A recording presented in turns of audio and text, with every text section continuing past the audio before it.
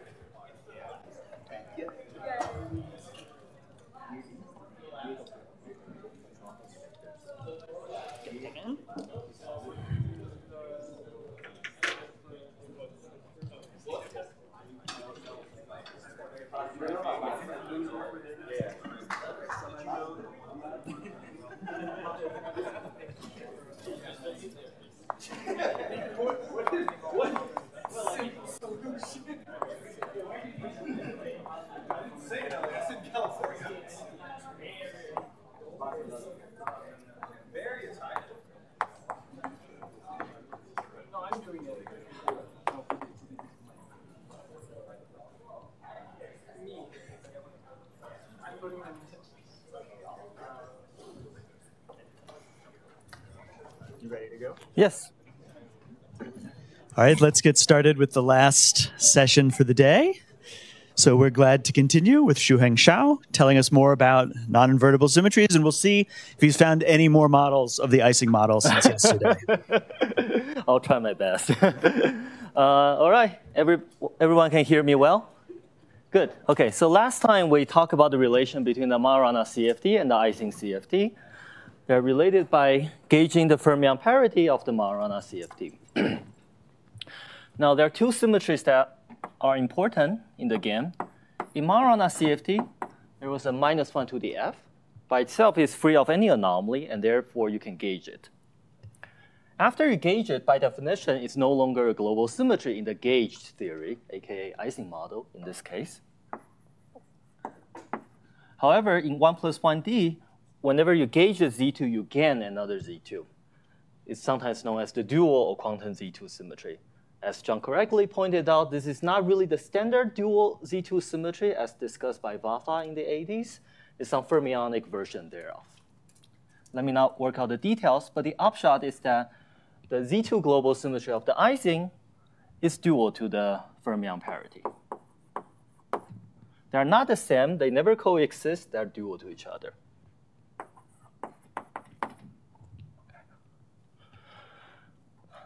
On the Majorana CFT, there's a -1 to the f left.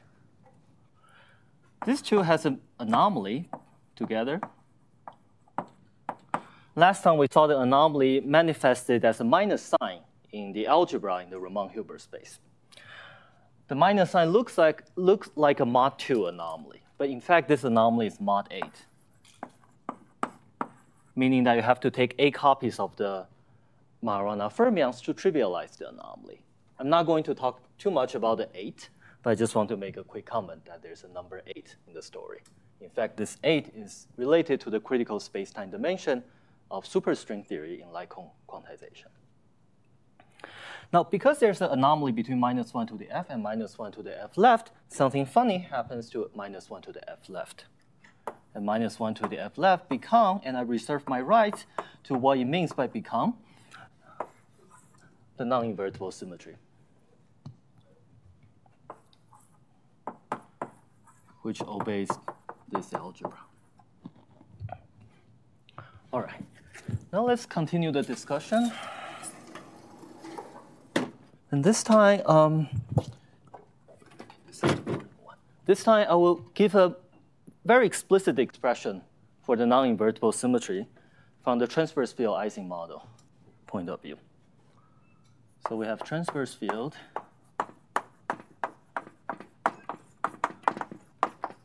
icing model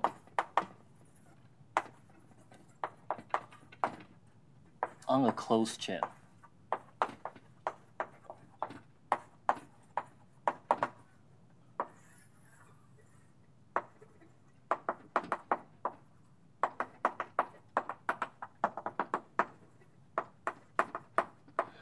And the index j is always identified with j plus n. N is the number of sites on this lattice. And we have a 2 to the n dimensional Hilbert space. On every site, we have a 2-dimensional Hilbert space, spin up and spin down.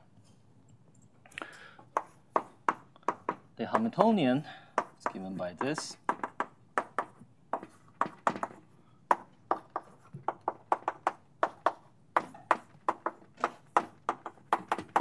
The Z2 symmetry up there is just a product of the Zj, and it's always a symmetry of the Hamiltonian. Okay. Now, at g equals to 1, there's actually an additional conserved operator, namely it commutes with the Hamiltonian. And that's the one I'm going to write down. I'm not going to give you the details on how to derive this operator. It will basically be imitating what we discussed in the continuum. But I'm not going to tell you the step. This discussion is hopefully just to, the goal of this discussion is just to give you a very explicit expression for the lattice counterpart of our non-invertible symmetry in the continuum. So I'm going to define this operator in the following way.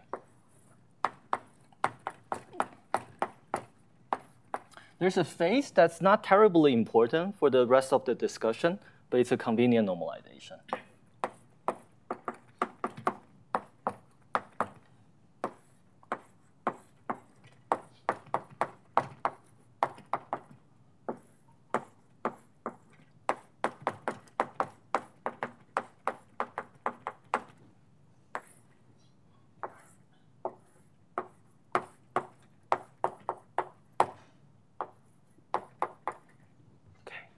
So far, there's still something else. So far, this operator is completely invertible. I'm going to leave some space here, so I'm going to fill that in just a moment. So far, this operator is invertible. In fact, it's unitary. It's easy to check that each little factor here is unitary. However, this object, first of all, it's not translationally invariant. You see, I pick a reference point on my periodic chain. The first site is somehow important, somehow special compared to the others. Second of all, it doesn't commute with the Hamiltonian for any value of g. Now, there's a way to remedy this. You just multiply it by a Z2 projection operator. And I'm just going to tell you the property of this operator. It commutes with the Hamiltonian only for g equals to 1, the critical point. Something obvious is that if you multiply the Z2 operator with D, that's the same as multiplying from the other side, and since it has the Z2 projector, the Z2 operator will be absorbed by it. Okay, this is the obvious part. The more interesting part is that when you multiply D with itself, we're kind of anticipating to recover this algebra. I don't expect this is something you can do in your head. But also note that I use different font between that D and this D, because they're not exactly the same. What you find is this. This piece is completely expected because you have a projection operator. If you multiply the projection with itself, you get a projection. The second piece is the non-trivial part. It involves the lattice translation operator. So T here is the operator that translates your spin by one site.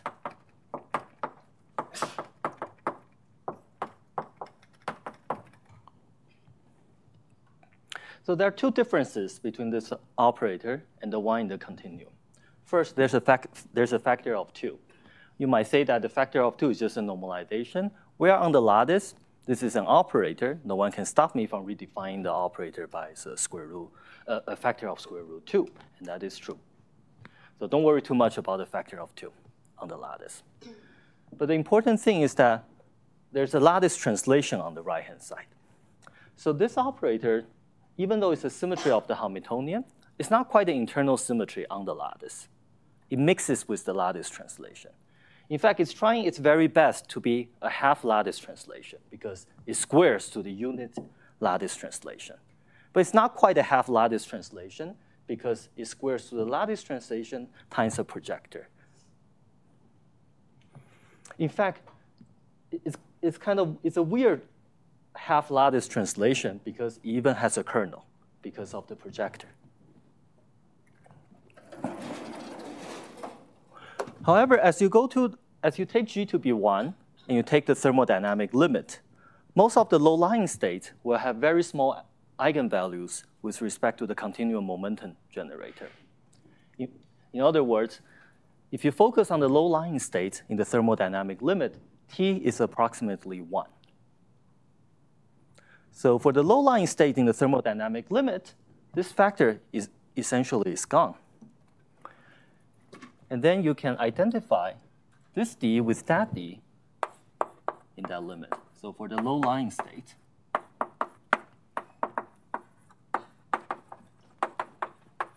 in the n goes to infinity limit,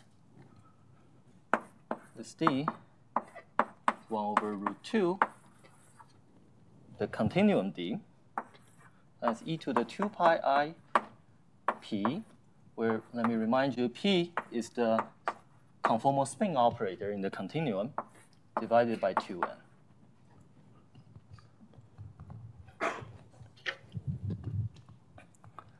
Let me just emphasize that this is the lattice operator. Lattice. And this is the continuum.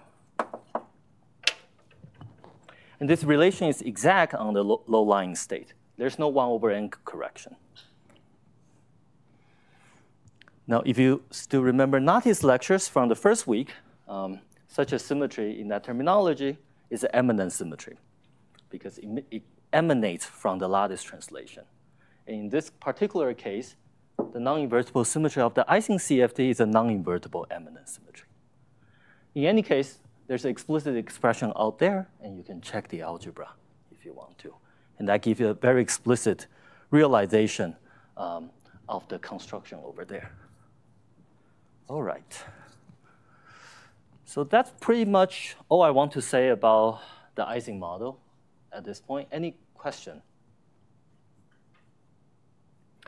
Great. So we can, oh, yes. So I guess the first example, the trivial example of the non-invertible symmetry you gave us was just a projection operator. Right. This D, I guess D squared is a projection operator. It's just D squared is a projection operator. But that's what makes it non-trivial. Well, the reason that it's non-trivial is because, well, D by itself, indeed, is not a projection. You can take this part or this part individually, that will be invertible. But neither of them is a symmetry. And you really have to add them up to be a symmetry of the Hamiltonian. So that's, in that sense, it's different from the stupid example I gave in the first lecture, where the individual piece 1 and eta are both symmetries of the Hamiltonian. Here, you really have to take the superposition. Sorry, I forgot to repeat the question. The question was, how is it different from the most trivial non-invertible symmetry, namely the projection? And the reason is because you have to add them up to be a symmetry, and that's different from the case of projection. Yes? I understand that just the trivial projection, we shouldn't really take seriously as a symmetry. But how do I, like in this low energy effective description, how do I discriminate between D and the projection? Because they both have the same like algebraic properties. Well, not quite. Oh, okay, I see what you mean. So the question was, if you are an Ising CFT person and you just stare at this equation, and then you say, well, okay, maybe D seems to obey the same algebra as 1 plus eta. However, the way it actually acts is slightly different. And you can see that from the way that D acts on epsilon. So even though it obeys the same algebra as the projection operator, maybe you have to rescale it by some appropriate factor. But the way it acts on the local operators are different. In particular, it acts differently on the thermal operator epsilon. Yeah. Why can you times this factor and also 1 over square root 2 to this to all. You mean on the lattice, or sorry, or in the continuum? On the last line. The last line. So here, indeed, if you want, you can absorb the square root 2 to the left-hand side. I have no strong opinion about it. There's a sense that it's more natural to normalize it this way because of the fermionic picture. But as an operator, there's nothing stop from you to do that.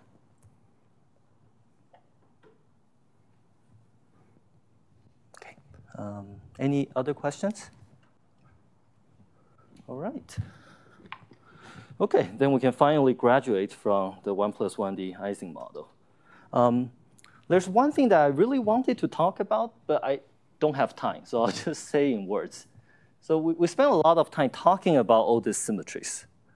But what are they good for? It turns out that there are a lot of interesting applications of these generalized global symmetries, and in particular, non-invertible symmetries, that can teach you something new about all quantum systems.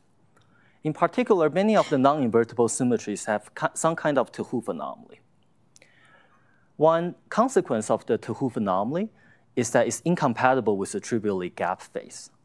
And therefore, if you can identify such a non-invertible global symmetry in the UV system, then it helps you constrain the low energy phase. It helps you constrain the RG flow. In particular, the Ising category, this D, curly D we were saying, this one has an anomaly. It's impossible to have a trivially gap phase compatible with this non-invertible symmetry. And that leads to an interesting application, which I'll just say briefly.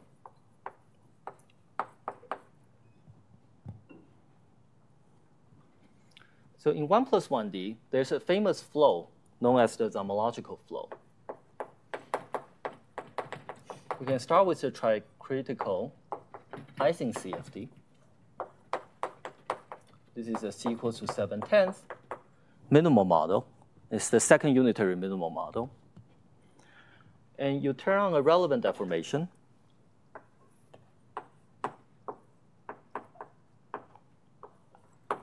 Where this operator is the least relevant operator.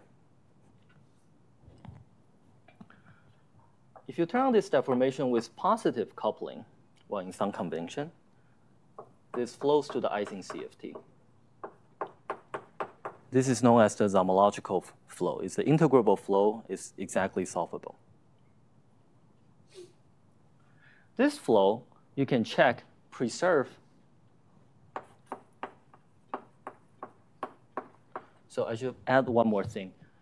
We have seen that the Ising CFT has a non-invertible symmetry D. It's also true that the tricritical Ising model has the same non-invertible symmetry.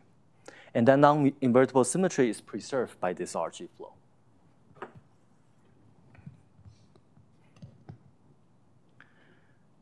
If you turn on the same deformation, but with the opposite sign, it's known that this flow goes to a gap phase.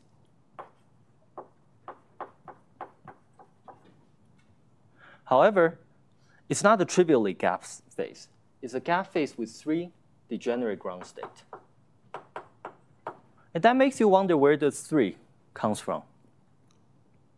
The flow preserves D and, of course, eta. Eta is a Z2 symmetry. So naively, you would say, OK, I have a Z2 symmetry. Z2 is spontaneously broken. I have 2 degenerate ground state. But then, why didn't we get 2? Why didn't we? Why we actually get 3? And the reason is because this D, this non-invertible symmetry, first is incompatible with the trivially gap phase. And when it flows to a gap phase, the minimal number of ground states it is compatible with is 3. So just by knowing this flow preserves this non-invertible symmetry, you know that you can only have the following 2 options. Either you get a CFT, a gapless point, that realizes the non-invertible symmetry, or you get a gap phase whose number of ground states has to be a multiple of 3. Yes? How does eta act on the 3 degenerate ground states? Right. So the question was, how does eta act on the degenerate ground state? It will swap 2 of them, leave 1 invariant. That's why if you only look at eta, you will be surprised why there has to be an additional invariant state. It's not a contradiction, but it's not natural. But the existence of D explains that. Okay, so there are many such applications, but here I just want to mention one. Any other questions? All right.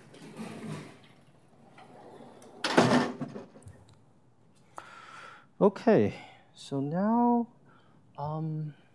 I can also make some comments on other kind of non-invertible symmetries in 1+1D, but in the interest of time, I might not do that. Because you see, in 1+1D, we spent the last 2 lectures basically just talking about one kind of non-invertible symmetry, the one in Ising model. But there are many other kind of non-invertible symmetries in 1+1D. In fact, in almost all the 1+1D rational CFT, there is a non-invertible symmetry. So it's extremely rich.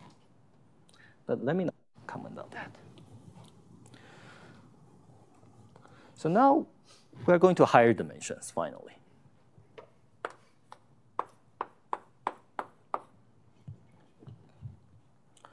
Now, in higher dimensions, there has been kind of 2 developments on generalized global symmetries.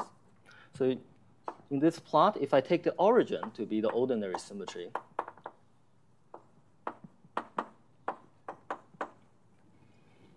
there are kind of 2 different ways you can generalize the ordinary global symmetry. In one direction, you consider the higher form symmetry. But higher form symmetries are usually more interesting in higher than 1+1 dimensions. The intuition is that it acts on extended objects. 1+1D is just too crowded. So it gets interesting when you go to a higher space-time dimension. So let me add D in this axis. On the other hand, in 1+1D, this is 1+1, there are many non-invertible symmetries.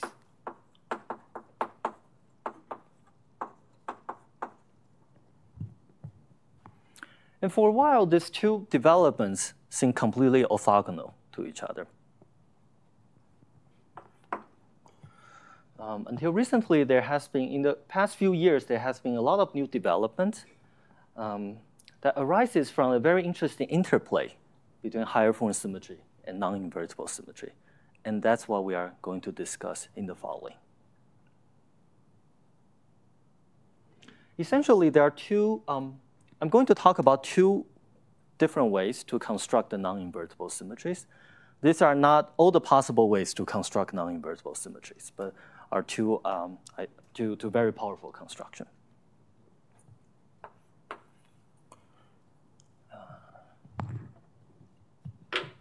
So the first one will be called higher gauging.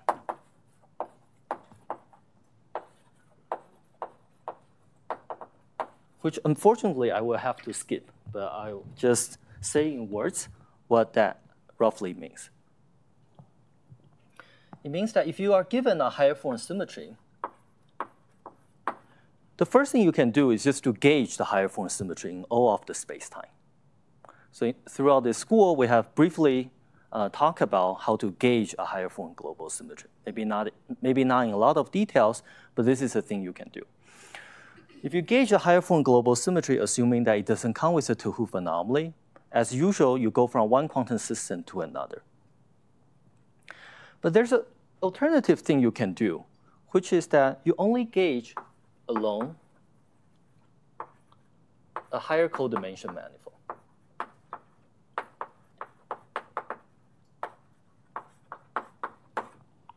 So pictorially, you have your quantum system here, and you do gauging only in some higher codimension manifold. And by doing so, you don't change the quantum system. If you're far away from where the action takes place, you don't see anything. But this gauging creates a topological defect in the original quantum system T. And that is generally non-invertible. And the resulting defect here goes under the name of condensation defect.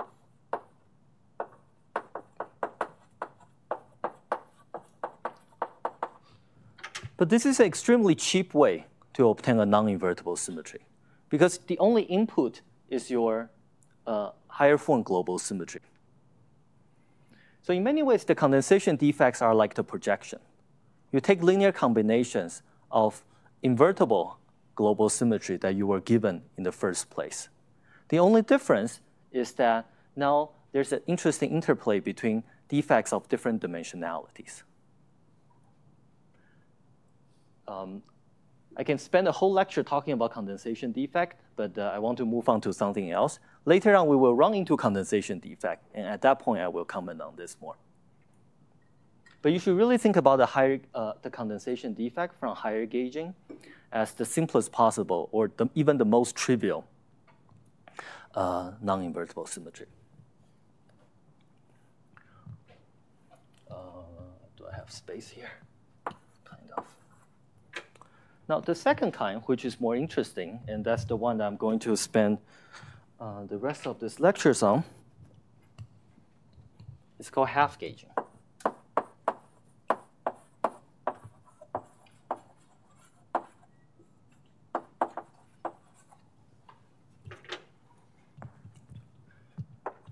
And it means that you gauge in half of the space-time.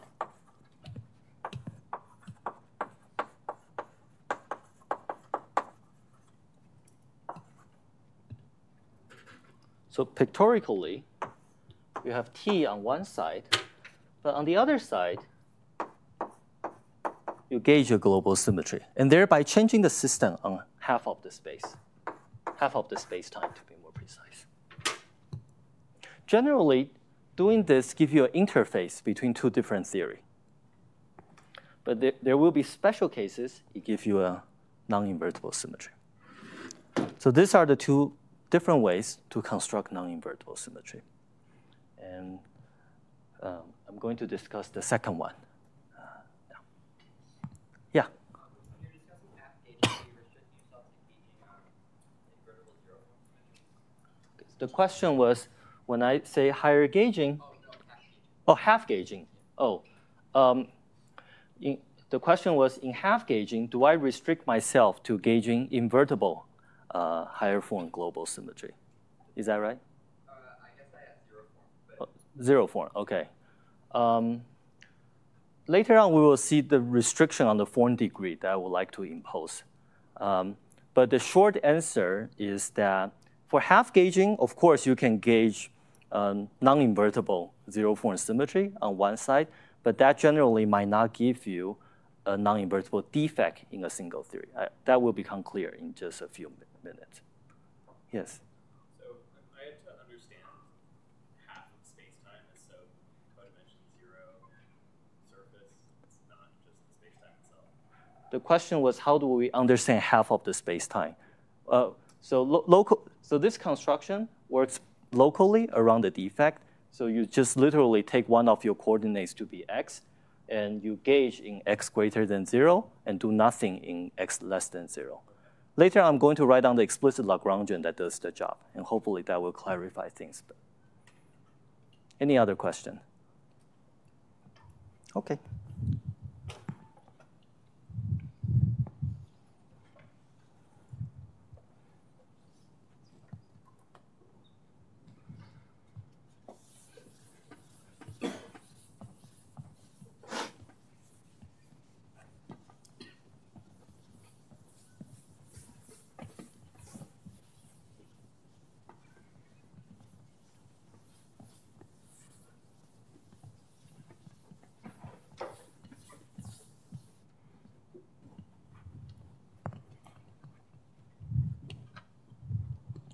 All right, so half gauging.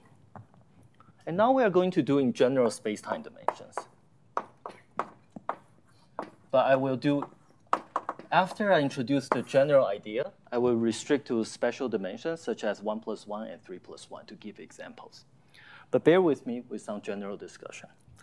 So let T be a QFT, let's say relativistic QFT, in these space-time dimensions.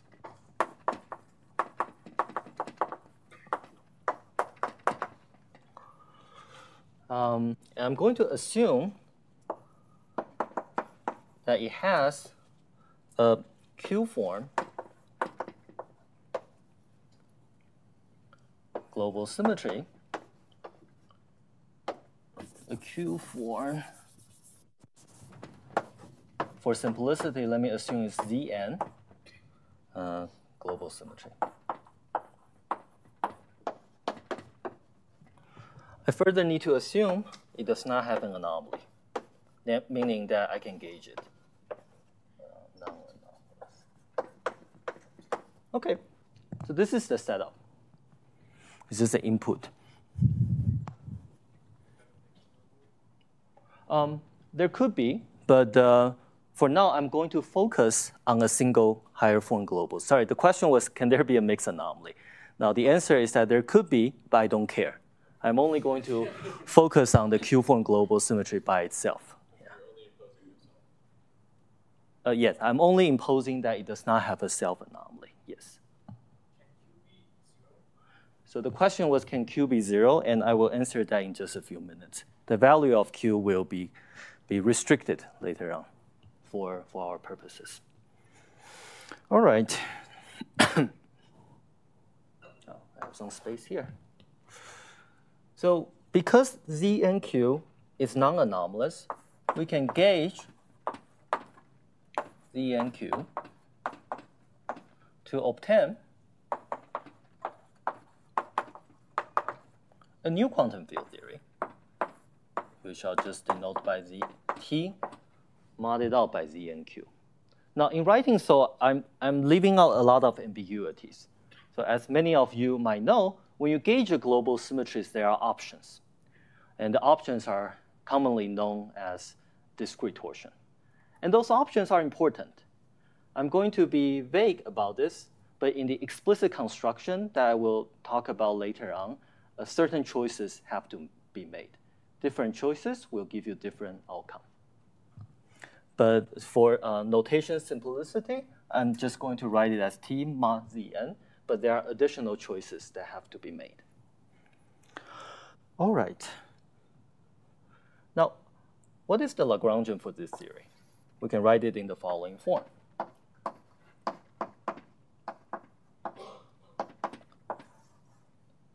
It has the original Lagrangian for T. T has a global symmetry Zn, so we can couple it to a Q+1 form gauge field, little a. In this lecture, all the lowercase fields are going to be dynamical. But we want to make it Zn.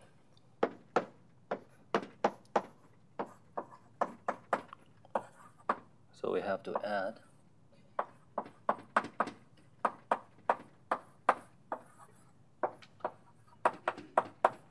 Okay, let me comment on a few things. First of all, at this point, I'm not doing half gauging. I'm just doing gauging in the usual sense. Now, don't worry about boundary condition. I'm gauging everywhere. Now, little a, in this notation, is a U1 gauge field. How do you make a U1 gauge field Zn value? This was discussed in Ibu's lecture and was also briefly discussed in Sakura's lecture. The way to make little a gauge field is to use a so-called BF action. You introduce an auxiliary field B of complementary form degree. By complementary, I mean this is D minus Q minus 2 plus 1 plus Q plus 1 has to be the total space-time dimension. And with a coefficient n over 2 pi. The sole purpose of life for B is that when you integrate it out, it restricts A to be a Zn value gauge field.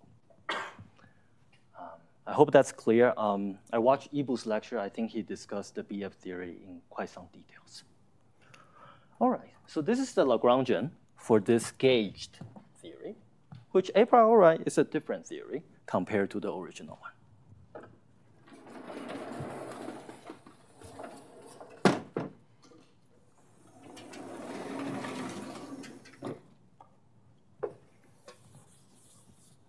Before I erase this, let me just make one comment.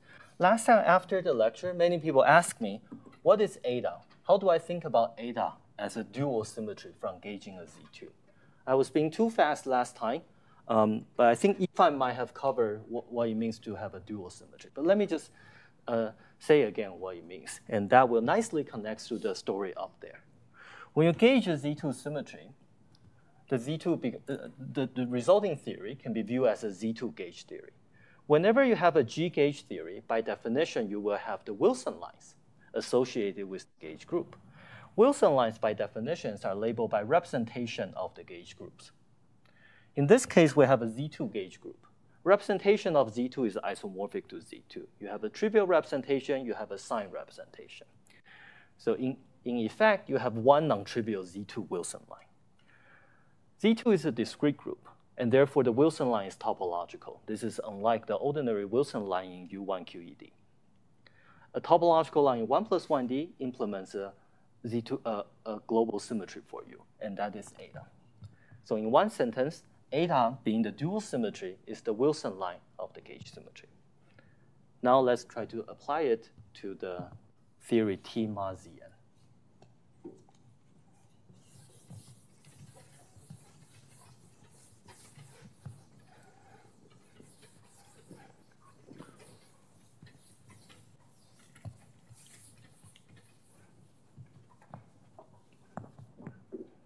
So in the theory T ma Zn, what is our gauge field? The gauge field is the little a. You can therefore use little a to construct the defect. You just integrate your a, which is a q plus 1 form, on some q plus 1 dimensional manifold. Thanks to the equation of motion for B, eta raised to the nth power is 1. Okay. This is the symmetry operator for the dual,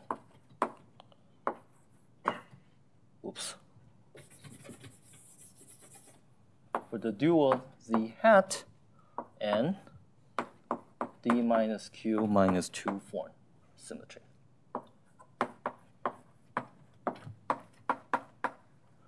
Hat is just part of the name, so don't worry too much about it. The form degree is important. So here, this defect is Q plus 1 dimensional, and that's associated with D minus Q minus 2 form global symmetry. Yeah, I know it's hard to do this subtraction in real time, but believe me, this is the correct answer. Okay. So for instance, when D is 2, namely in 1 plus 1D, and when Q is 0, namely for ordinary 0 form symmetry, 2 minus 0 minus 2, that's 0 again. And that's why in 1 plus 1D, when you gauge a 0 form symmetry, you gain another 0 form symmetry back. In Yibu's lecture, he not only talked about this defect, he also talked about the defect associated with B. But we are not going to do that. The reason is because we are not talking about just the BF theory.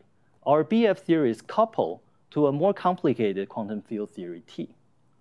The equation of motion for B is very simple. It tells you that A is a discrete Zn gauge field. However, the equation of motion for little a is more complicated. It doesn't tell us B is discrete topological Zn gauge field. And therefore, if you write down the analogous defect for B, it's not going to be topological. In Yibu's lecture, he didn't have the T. It's just a BF theory in isolation. And therefore, you have a pair of topological defect.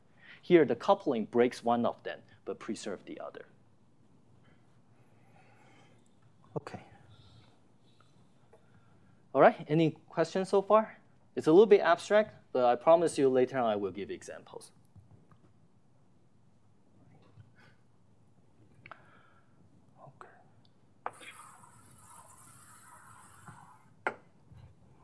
Now, even though I was emphasizing on the coupling between the quantum system T and the BF theory, let's take a step back and consider the BF theory on its own.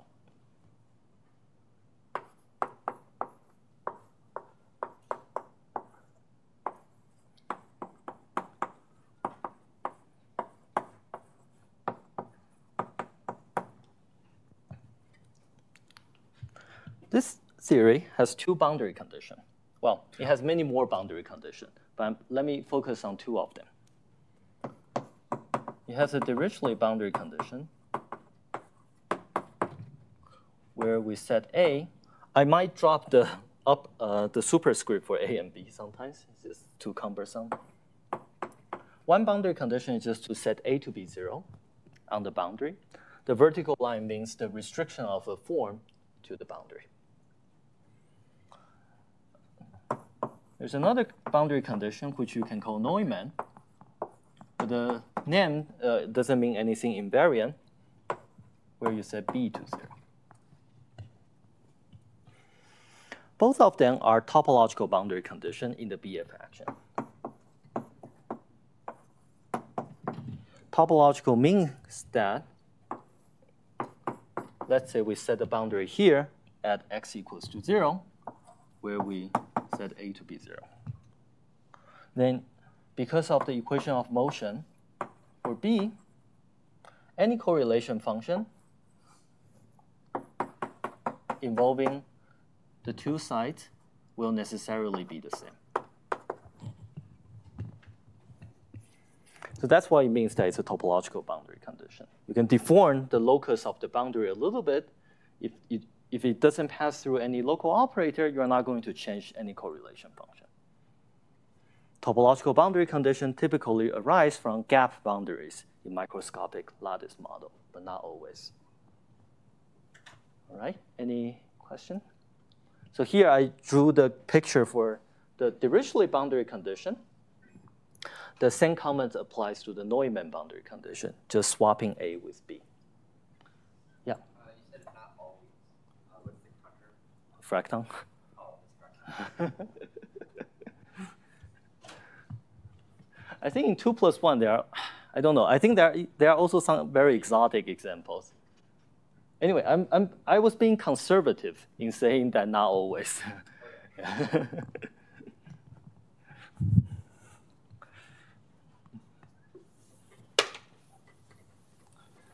All right.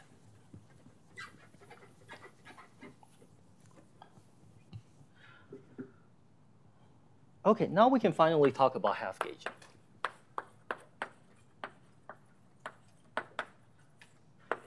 And the idea is that on one side, you have the origin of quantum field theory T, and you only gauge the quantum field theory on half of the spacetime. But what does that even mean? The meaning of that can be made precise by using the topological boundary condition over there. So as we said, T mod Zn is given by this Lagrangian. So you have all these little a and little b gauge fields on one side of the space-time. But then you have to impose appropriate boundary conditions for these additional gauge fields. Here you have the original degrees of freedom for T. Here you have something at little a and little b. But to make the line here meaningful, you have to impose the boundary condition. The boundary condition we're going to impose is a being 0 rather than b. And the distinction is important. The reason that the distinction is important is because in the coupled system, the equation of motion for B is not modified. It still says that n times dA vanishes. And therefore, this boundary condition is a topological boundary condition. Well, in this case, it's no longer a boundary condition. It's a boundary condition with respect to the little a gauge field. But now it becomes an interface between two different quantum systems. So I'm going to write it as a topological interface. I'm going to call this interface D, where D stands for defect or Dirichlet.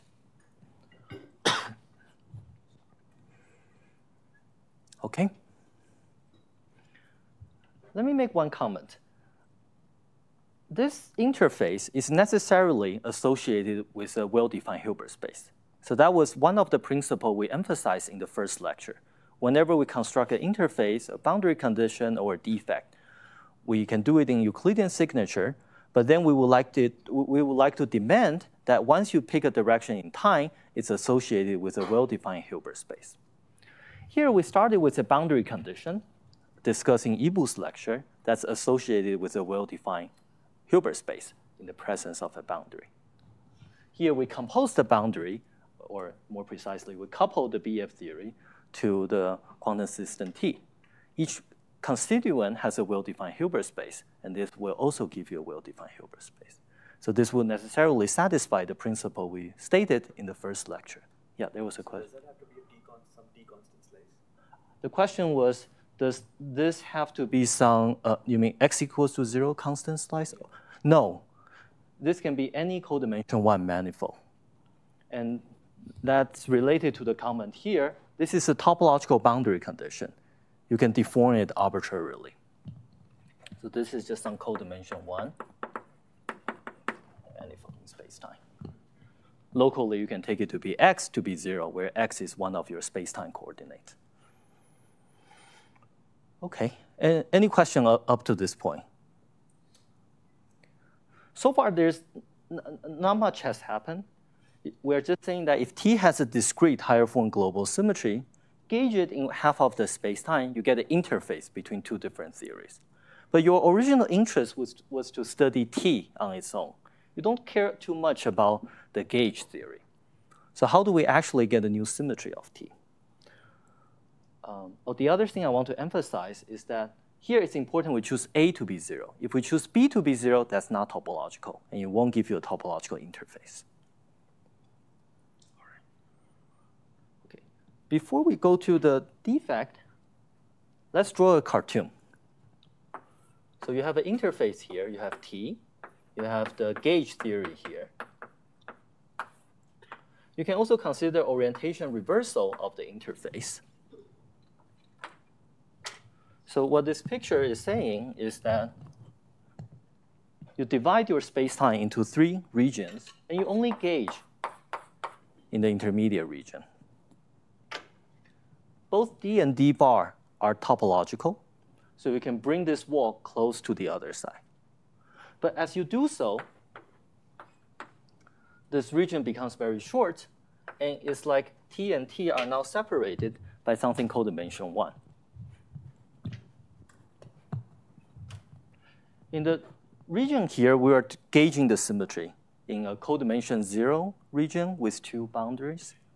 Now that you collapse it into a codimension 1 manifold, that corresponds to the option number 1 there. Originally, we are gauging in a region. Now we are gauging in a codimension 1 manifold. And that's exactly higher gauging. And that gives you the condensation defect. So now I'm just going to write a very schematic equation.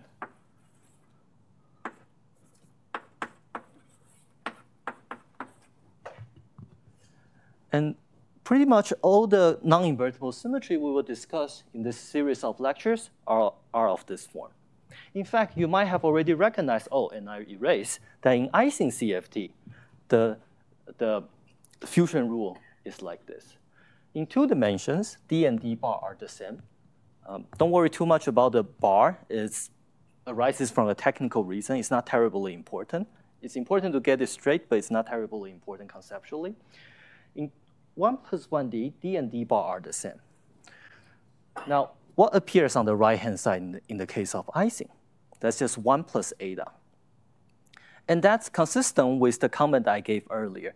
You should think about condensation defect as a fancy version of the projection operator. And in 1 plus 1D, the condensation defect literally reduces to the projection, or more precisely, twice the projection. Later on, we will go to the more interesting higher dimensional theory, and I will write down an explicit expression for the condensation defect. Yes?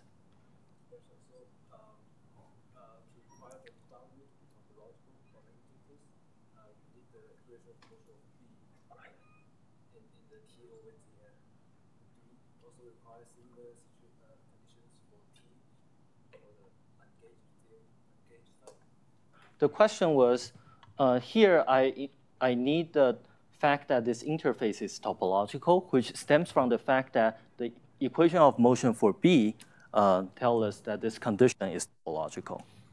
But do I need a similar condition for T? But I'm not sure what that means. On T, we don't have any, on the left side of the system, there's no gauge field. I don't impose any boundary condition. Let me say it differently. The degrees of freedom for T is continuous across this interface. On the right-hand side, I introduce additional degrees of freedom, little a and little b. And I'm only imposing boundary condition on the additional degrees of freedom I'm adding. Yeah. Any other questions? Oh, yeah. The question was, do we know how to do it in the lattice model? And the answer is yes. In fact, in the paper where we first outlined this procedure on half gauging in the continuum, we have a separate section doing this explicitly on the lattice. Yes. In fact, the argument for the topological nature can be made most rigorous and precise on the lattice. Yeah. Any other questions? Great. But even though this equation looks extremely similar to the Ising non-invertible fusion rule, there's an important difference that up to this point, D is not a defect in a single quantum system. D, as I emphasized, is an interface separating two different quantum systems. Indeed, the input is too cheap. I just assume there's a quantum field theory with a non-anomalous higher form global symmetry. Do I expect that any such quantum field theory has a non-invertible symmetry D? The answer is no. However, I should say that every such quantum field theory does have a non-invertible symmetry C. But as I told you, you should think about C as something really stupid. It's an analog of the projection. But having D as a symmetry is something precious, and that's what we are going to discuss now.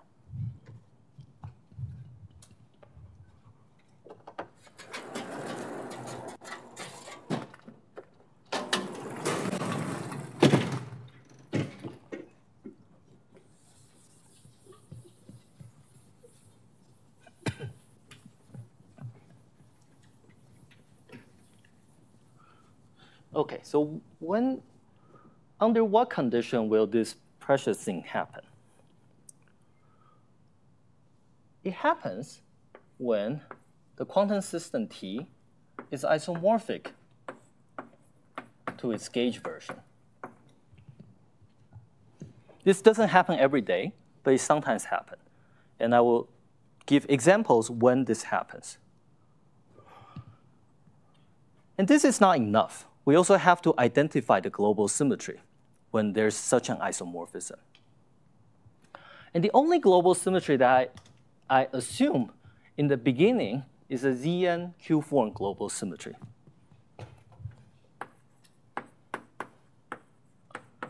There could be others, but they are not important in my discussions. And the only global symmetry in the gauge theory is the quantum or dual symmetry.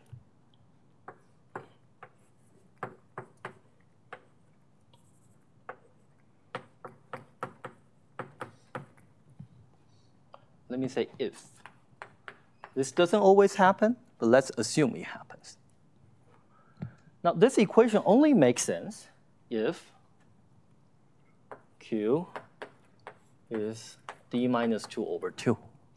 Otherwise, the form degrees don't even match. Okay. So example. When D is 2, namely when we are in 1 plus 1D, then we are talking about zero-form global symmetry. This can happen for zero-form global symmetry. Indeed, when you gauge a Z2 zero-form symmetry in 1 plus 1D, you gain a Z2 zero-form symmetry in the gauged theory. The next dimension this happens is when you go to 4 space-time dimensions, where if you gauge a one-form symmetry, you gain a one-form global symmetry back.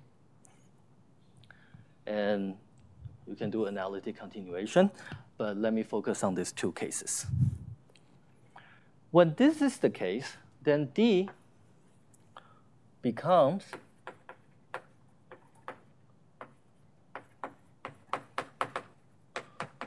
a codimension 1 topological defect in a single theory, T. And in the spirit of the way we view generalized global symmetry these days, D becomes a generalized global symmetry. I have 20 minutes left? That's right. Okay, great. Okay. Now, 2 comments. First, as I said, since the topological defect D is constructed out of a consistent boundary condition, it's necessarily give you a well-defined defect associated with a well-defined Hilbert space. So it obeys our principle. Second remark, our starting point is that we have a ZN Q-form global symmetry. Using the ZN Q-form symmetry, we build this non-invertible symmetry under the condition here. And therefore, this D cannot exist without that ZN Q-form symmetry. D is kind of subordinate to the Q-form ZN global symmetry we started with. It's manifest from the way we construct it. It's also manifest in the fusion rule. In the fusion rule here, D times D bar will give you a condensation defect, which is made out of the ZN Q-form global symmetry. If you somehow break the ZN Q-form symmetry, then the right-hand side doesn't make sense, and the left-hand side cannot possibly make sense. And this is actually a very important lesson for non-invertible symmetry, that not all symmetries are on the same footing. Some symmetry are subordinate to others. And therefore, if you start with a quantum system with both D and the corresponding ZN Q-form global symmetry, and you try to break them, you have to break them in the right order. It is impossible to break the ZN Q-form symmetry while preserving D. And that eventually leads to various non-trivial constraints on the dynamics of the quantum system. Yeah. So in these cases, if you only want defects, you need an even number of interfaces, right? Sorry, can you repeat it? If you only want which defect? Condensation defects, you always need an even number of interfaces. The question is, if I only want the condensation defects, do I have to have even number of these? For this, so D and D bar, strictly speaking, are different. Yeah, there are more. The short answer is no. Yeah, sometimes you can have 3 Ds fusing together, give you the condensation defect. But that's related to the comment I said earlier. When you gauge the symmetry, there are options in the discrete torsion. In any case, if you only want to talk about the condensation defect, you can forget about this half-gauging story. You just have to take the Q-form symmetry, gauge it along a higher codimension manifold. Yes? How to say DF not trivial DL? Ah, good. The question was, how do you see that D will act non-trivially on something? Let me see if I want to make that comment here. That's a great question, because I'm actually going to use that later on. Let me not make that comment here. And when I get to the example, I will come back to this question. Remind me if I forgot. Yeah. Any other questions? Yes? Are there any situations where we have 2 symmetries? One is Q form and the other is D minus Q minus 2 form. And then once we gauge both of them, we get the same pair. Great question. So the question was, could it be, here I restrict myself when G is a single factor of Zn of a fixed form degree. Could it be that you start with a global symmetry that involves a higher form symmetry of different form degrees, such that when you gauge both of them, they got swapped and then identified together? The answer is yes. And there are such examples in 2 plus 1D. So here you see we jump from 2 to 4. In 2 plus 1D, you can start with a Zn0 form symmetry times a Zn1 form symmetry.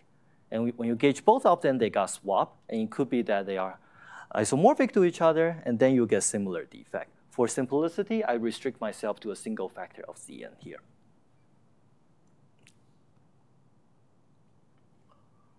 Okay.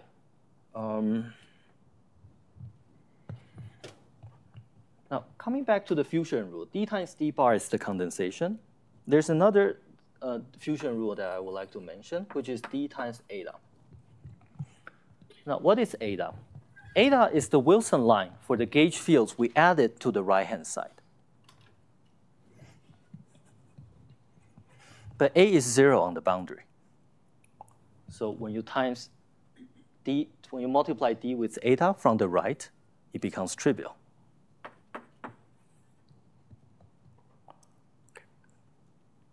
In the case when D is a defect, namely in the case when this condition is satisfied, you can run the argument backwards. You can view this as the original system and this as the, well, actually, generally, you can also view this as the gauge theory of this guy, and you will have an eta hat on this side. Yeah, sorry, there was a question. Is this the case because you ultimately, at the end of the day, always have some kind of projection showing up in your non-invertible symmetry operators, like up there? You have the projection operator. Yes, yes. There's other stuff. Yes, yeah. Ultimately, but is it always the case that these non-invertible symmetries have that projection thing, and that's why you get this trivial action of eta with D? Right. So the question was, is it always the case that D, in some sense, contains a projection operator so that this relation is true? The first comment is that not all non-invertible symmetries are of this form. There are non-invertible symmetries that just has nothing to do with the invertible symmetry whatsoever. Then the question cannot even be defined. Now, when you do have such a fusion rule, the short answer is I don't really know. And there might not be a universal answer. It might depend on how you realize the system microscopically. In that microscopic realization, you see the explicit factor of the projector. But in other microscopic realization, that might not necessarily be the case. In any case, here, the half-gauging construction make this two fusion rule manifest. All right. Any question for the general discussion? All right, if not, let's try to make this discussion more concrete by doing examples.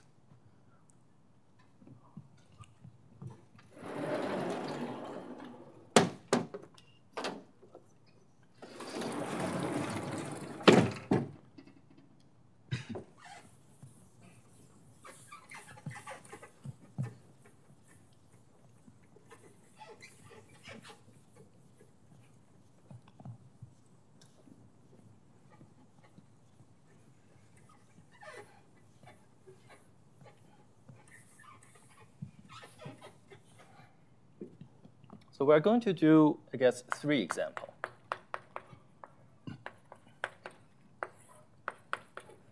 The first example is in d equals to 2, q equals to 0. And we're going to take T to be the Ising conformal field theory. And it's important that it's the CFT point. When you are at the CFT point, it is invariant under gauging the Z2 symmetry. One way to understand it is that there's only one unique unitary minimal model of central charge 1/2. So if you gauge it, you have to go back to itself. So that's an example where this condition is satisfied. And in that case, the condensation defect, as I emphasized, is just 1 plus eta. Because what are we doing? The zero-form global symmetry is implemented by a line defect in 1 plus 1 dimensions. If you want to gauge the form symmetry in the whole 2-dimensional space-time, you insert the line, you wrap the line around all possible cycles. If you remember from Yifan's lecture on the torus, when you gauge a Z2, you sum these 4 diagrams together. So you pick a torus and you wrap all of its, and you consider all possible insertion of your Z2 line around its cycles. Condensation defect arises from higher gauging. It means that you pick a line in your 2-dimensional space-time, and you only gauge it there. But the codimension 1 manifold, the line you pick, has the same dimensionality as the symmetry operator eta and 1. So the best thing you can do, the only thing you can do, is to do the literal sum. And that's why condensation defect is a generalization of the projection. In 1 plus 1 d, d is the same as d bar. So d times d is 1 plus eta. And we have the other fusion rule that becomes manifest from the higher gauging picture. Okay. Now, there was a question about how it acts on operator. How do I know if D acts on anything at all? One advantage of the higher gauging, the half gauging picture is that it tells you what happens when you bring a local operator or even some extended object past the codimension 1 topological defect D. So let's do it here. Let's say you start with a sigma operator. Sigma is a spin operator that's odd under the Z2 global symmetry. Half gauging construction tells you that on this side of the defect, which is the original icing CFT, but on the other side, we gauge the Z2. So as you bring the line past the older operator sigma, the sigma will be experiencing through a Z2 gauging. What happens when you gauge the Z2 symmetry? What happens to the sigma when you gauge the Z2 symmetry? Sigma is charged under the Z2 global symmetry. When you gauge a global symmetry in a quantum system, anything that's charged will no longer be a local operator by definition. They are no longer gauge invariant, and the only way to make sense out of them in the gauge theory is that now they are attached to the Wilson line. Just like in QED, electron lives at the end of the Wilson line. So as sigma goes through the defect, it now has to be attached to the Wilson line, which we said is nothing else but the eta line.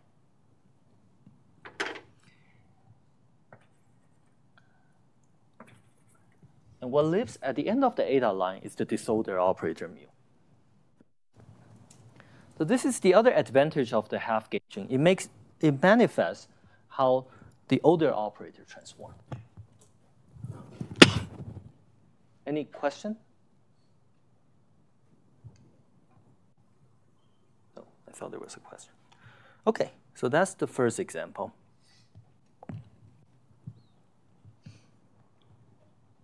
What this picture means in terms of correlation functions?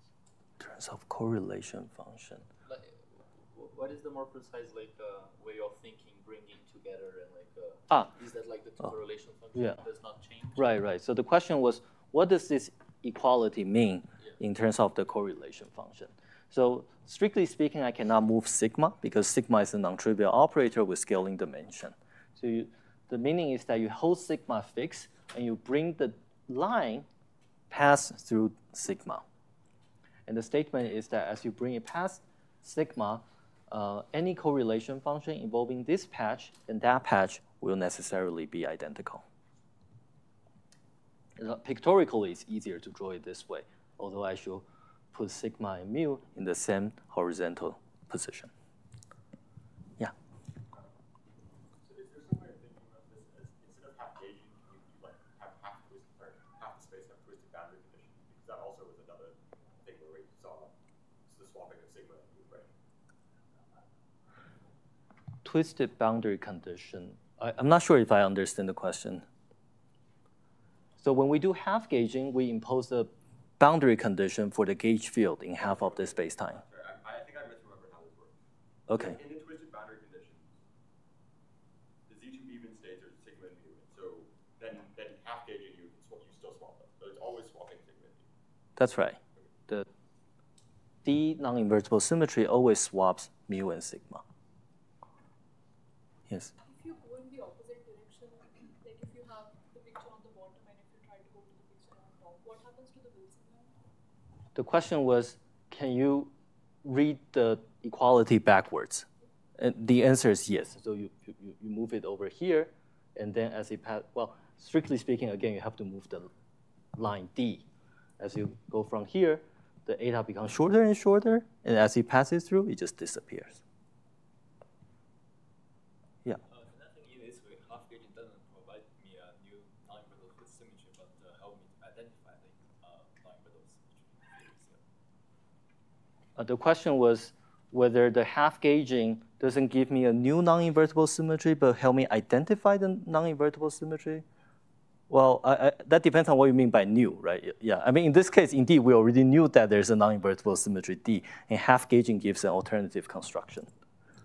Yeah. I guess what I mean was, I suppose I don't know the existence of this non-invertible symmetry. It's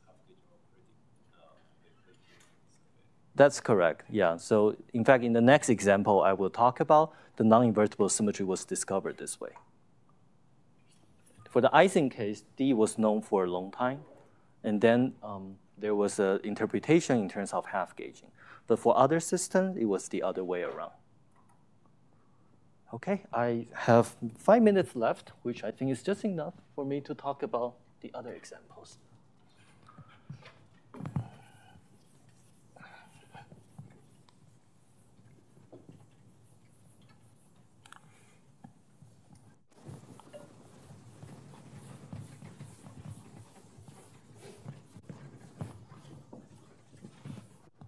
So finally, we can talk about an example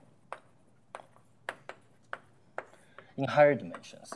So 4 dimensions, 1-form symmetry. And the theory will be the U1 free gauge theory, the free Maxwell theory. No charge matter. You literally just have 1/4E squared F mu nu, F mu nu. But I promise you the day after tomorrow, we will talk about an interacting higher dimensional theory. But today, as a warm-up, let's talk about the free theory. It's a capital U1, meaning that it's a compact gauge group. It's convenient to write tau as 4 pi I over E squared. Sometimes people don't care about the E when it comes to the free Maxwell theory, because it doesn't enter into any local correlation function. For our purposes, however, it will be important. You should view the 4D Maxwell theory as a conformal field theory with an exactly marginal deformation tau. You can also turn on the theta angle, but let me not do it here. Turning on the theta angle is extremely interesting, give you new non-invertible symmetry, but I'm not going to discuss it in the lectures. Okay. Free Maxwell theory, as discussed by Thomas, has an electric 1-form symmetry times a magnetic 1-form symmetry. And John also reviewed that today and yesterday. We're not going to use all of them. You could, you'll get more interesting results. But let me focus on a Zn 1-form symmetry subgroup of the electric 1-form symmetry.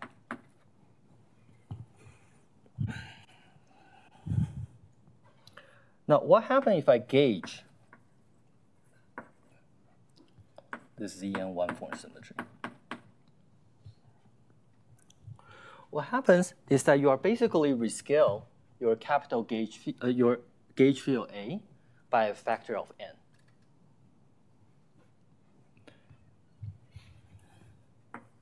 If you rescale your gauge field by a factor of n, that's the same as scaling your E by a factor of n.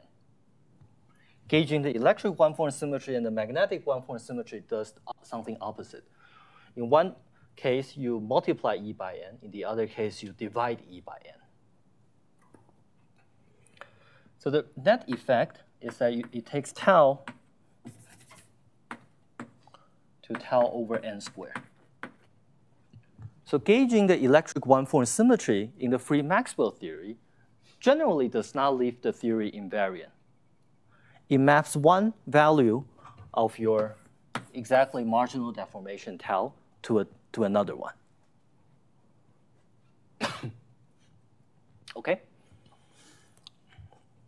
However, this is one element. However, in free Maxwell theory, there's an S-duality. S-duality is the statement that the Maxwell theory at value tau is isomorphic to the Maxwell theory at value -1 over tau. And under the S-duality, the Wilson line and the 2 Hoof line got exchanged.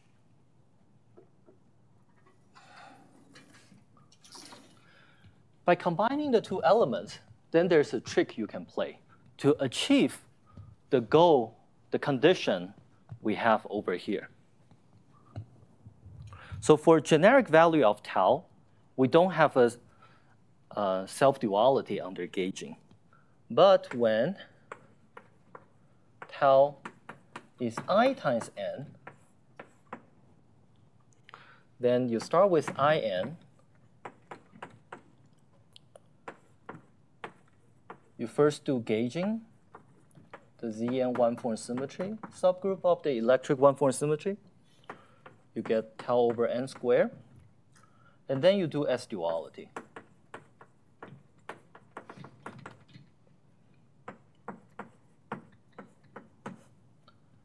But now it goes back to itself.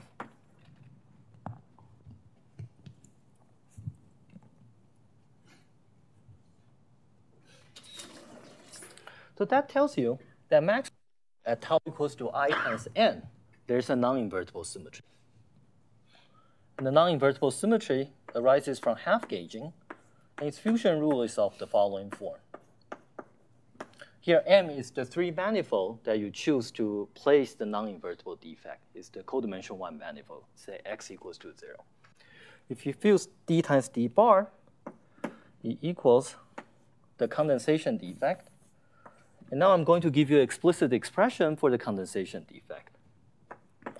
It's 1 over n, and you take a sum over all the 2 cycles of this 3 manifold with Zn coefficient and eta of S. So let's unpack this formula a little bit. We have a Zn one-form symmetry in 3 plus 1 dimensions. It's implemented by a topological surface operator. Right? So one-form symmetries are implemented by codimension 2 operator slash defect in space-time, where in 3 plus 1D, codimension 2 means they are surfaces. And that's what I meant by eta, supported on some 2 manifold. And eta raised to the nth power is 1. In the Ising case, d times d is just 1 plus eta. Every one has the same dimensionality. Here, d was constructed as a codimension 1 interface when you do half gauging. So it's a 3-dimensional object. Eta is a 2-dimensional object implemented the one-form symmetry. So how can you have an equality relating the fusion between 2 3-dimensional defect and some 2-dimensional defect? The answer is that you have to sum over all possible insertions of this 2-dimensional topological defects over the 2 cycles of the 3 manifolds where D is supported on. So it gives you a much more involved fusion rule compared to the Ising case. But it really comes from the same physical reasoning. I'm running out of time, but let me just say one last thing, which I promise I think I can do it in 1 minute. OK, so that was the upshot. And when n is 1, namely when tau is I, the one-form symmetry is trivial, that's Z1, and D reduces to an invertible global symmetry. That's the ordinary S-duality defect, or the Z4 symmetry that people talk about. OK, one last example. Really, just 1 minute. 4dn equals to 4. Super Yang-Mills. And let's, for simplicity, take the gauge group to be SU2. The theory has a Z2 one-form global symmetry.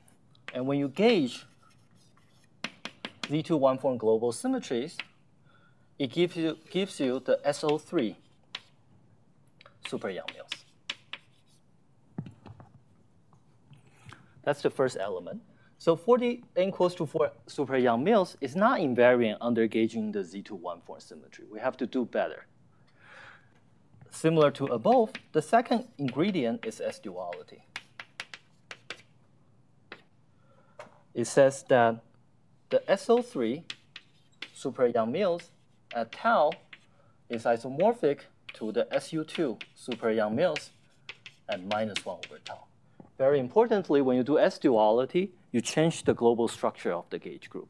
But you change it in the same way as gauging the Z2 one-form symmetry. So now we are in good shape. At tau equals to I,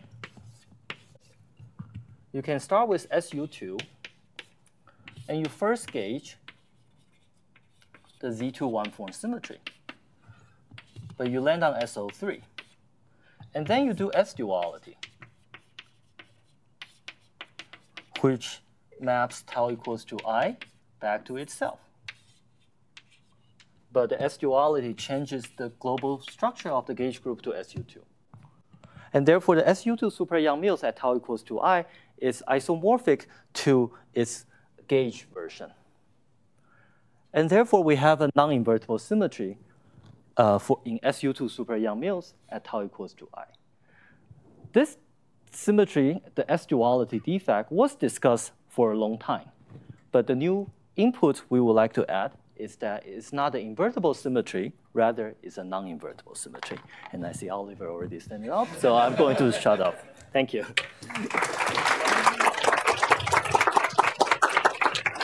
So it is already 5 past, and I want to give people time who need to do something before the banquet at Koenig, time to do that. So let's just, I'm sure there are questions, let's hold them for, you can, get him by the food tonight and ask him or ask him tomorrow. So let's thank Shu-Heng again. Thank you.